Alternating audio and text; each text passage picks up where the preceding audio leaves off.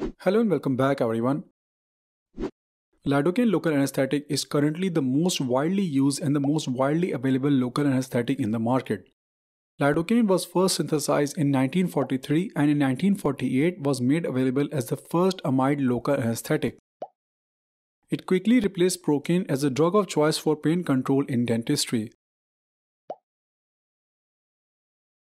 Lidocaine, when compared with Procaine, possesses a very rapid onset of action. It produces more profound anesthesia, has a longer duration of action, and has a greater potency. In addition to that, allergy to amide local anesthetic is virtually non-existing and extremely rare as compared to Procaine, which is an ester-type local anesthetic.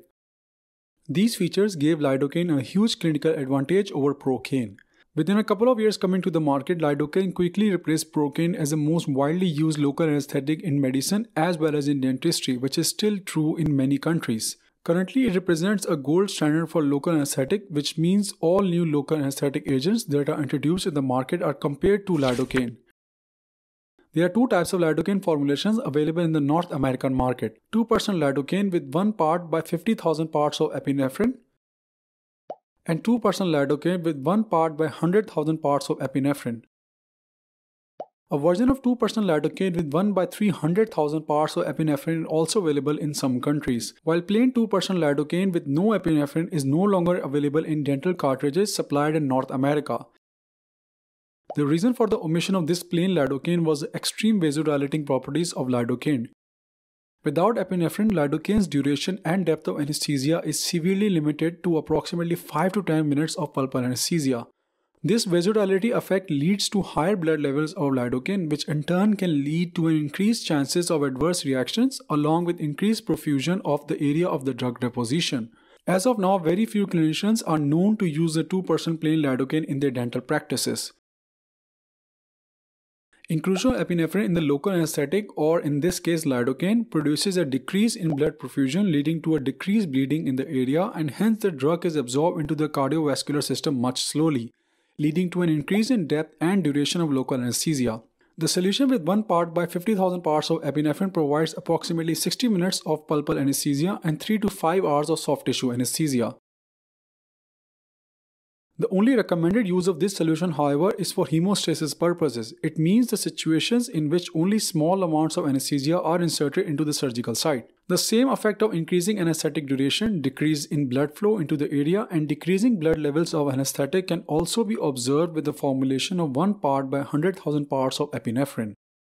In fact, the duration and depth of pulpal anesthesia attained with both formulations is almost equivalent. Hence, in terms of a typical patient, the formulation with 1 part by 100,000 parts of epinephrine is preferred over the other, as the concentration of epinephrine in that solution is almost half. Although the dose of 1 part by 50,000 is not too dangerous for majority of the patients, ASA3 and ASA4 patients with history of cardiovascular disease may prove to be overly sensitive to these concentrations. Same can be said for an elderly patient as well. Hence, in these individuals, the more diluted form of Lidocaine is recommended. For hemostasis purposes, such as when bleeding is definitely a problem or can prove to be a problem, then 2% Lidocaine with 1 part by 50,000 parts of epinephrine is recommended. However, the minimum volume of this solution should be used. Although, as mentioned in my previous videos, local anesthetics are generally very safe when used as recommended. However, as with any drug, they too can cause problems when used inappropriately. The first signs and symptoms of Lidocaine overdose may include drowsiness, leading to a loss of consciousness and respiratory arrest. Muscle tremor and seizures are also commonly known to occur with increasing levels of Lidocaine blood levels, along with other local anesthetic side effects, which involve CNS stimulation followed by CNS depression. I will talk more about local anesthetic overdose in my other videos because it is a very detailed topic requiring separate attention.